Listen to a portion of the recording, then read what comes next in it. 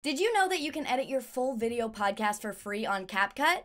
Let's go through how to do it. The first thing that you want to do is organize your content. You may already have a process for this, but if not, I'm going to guide you through my organization system. The things that you'll need are CapCut Desktop Editor, which I've linked in the description. You can download it for free. You'll also need separate audio and video tracks for each speaker involved in your podcast episode, as well as any assets that you'll need like your introduction song, your introduction video, or your logo. So within my podcast folder, I like to have a folder that I can duplicate for new episodes. Within this folder, I have project files, which is where the project file from whatever editing software you are using will go. I also have my content folder. This is where any audio and video files will live. My assets have any assets that will be used in the episode, like podcast introduction, any ads that will go in the episode, and even your podcast logo. And exports is where the final exported product will live. So what you would do now, I've already done this, is duplicate this folder and rename it to the name of your episode, and then place all of your content, like your audio and video, in the content folder. If you record remotely on Riverside, you can download those high-quality content files directly off their web and then throw them into that folder. Now let's get started with editing. Open CapCut and create a new project. Select Import and import all of the files that will be used in your episode.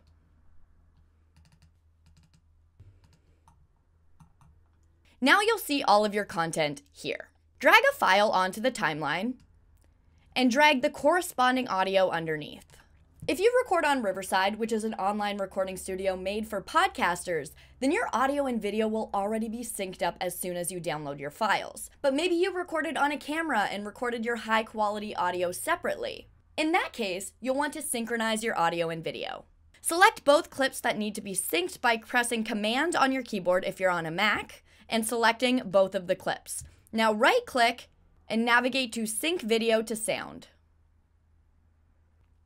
Now you want to delete the original sound from the video. So highlight just the video, right-click, and press Extract Audio. Now you want to delete that extracted audio by clicking on it and pressing Delete on your keyboard. Follow the same process for your other speakers. Now you want to make sure that all of the audio of your speakers is level. As you play back the video, you'll notice a level meter underneath the playback video. You want to play back both speakers and make sure that they're taking up the same amount of blocks. So as you can see here, when I speak, it's filling up 2 blocks. But when my co-host speaks, it's only filling up 1.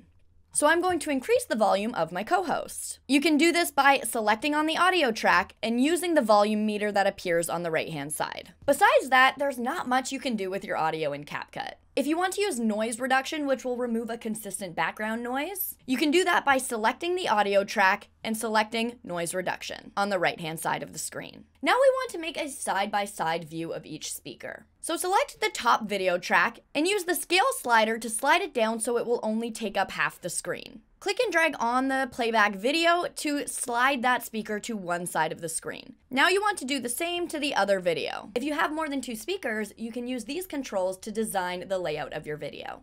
Now you see there's a black background, so maybe you want to change that to the color of your podcast. If you want to do this, what you're going to do is head to canva.com and create an account or log into an existing account. Create a new design and make the dimensions 1920 by 1080. Now you're going to select the canvas and head to the color wheel at the top left-hand corner. Now you can change that whole canvas color to whatever color you'd like. You can also make this a gradient or a pattern. If you want to learn more about how to make a frame for your podcast, then you can head to the video linked above. To export that image, click Share, Download, and download it as a PNG. Head back to CapCut and import that image that you just created. Now you want to place that image underneath both of your video files. So you're going to select both video files by clicking and dragging over both files and dragging both files up 1 track on the timeline. Now you're going to click and drag that background image underneath both of your video files. Hover over the background image on the timeline and you're able to drag it to fit the whole video podcast episode. Now you have a branded background. If you want to add your logo, you can drag your logo onto the timeline and drag it to fill up the whole video podcast episode as well. You can use the scale slider to change the size of your logo, and you can click and drag to move it around to anywhere on your frame. All right, now everything is designed and you're ready to make your edits. Select all tracks on the timeline by clicking the timeline and dragging across all of the tracks. Now right-click and press Create Compound Clip. This is going to group everything together so when you make any cuts in the episode, the conversation stays in sync. If you want to add your introduction into the episode, you can click and drag your introduction file to go in front of your full podcast episode. If you need to zoom in on the timeline, there's a zoom tool in the middle right-hand corner.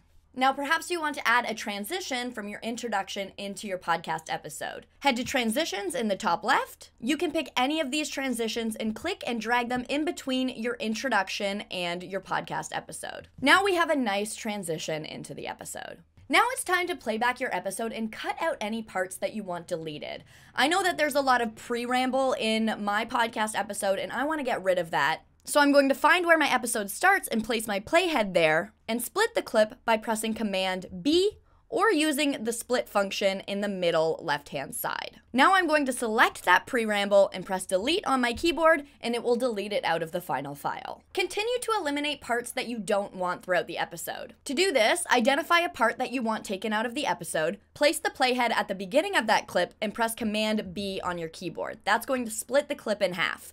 Then you want to find where the clip ends that you want deleted, place the playhead there, press Command B on your keyboard again, and that's going to split the clip. Now you can select that clip and press delete on your keyboard, and it will delete it from the final file. When you're done making edits to the content, it's time to export your final file. Head to File, Export, name your episode, and make sure it saves to that exports folder that you created during the organization process. Depending on your camera settings, you can export in up to 4K, and you want to make sure that the file format is MP4 format.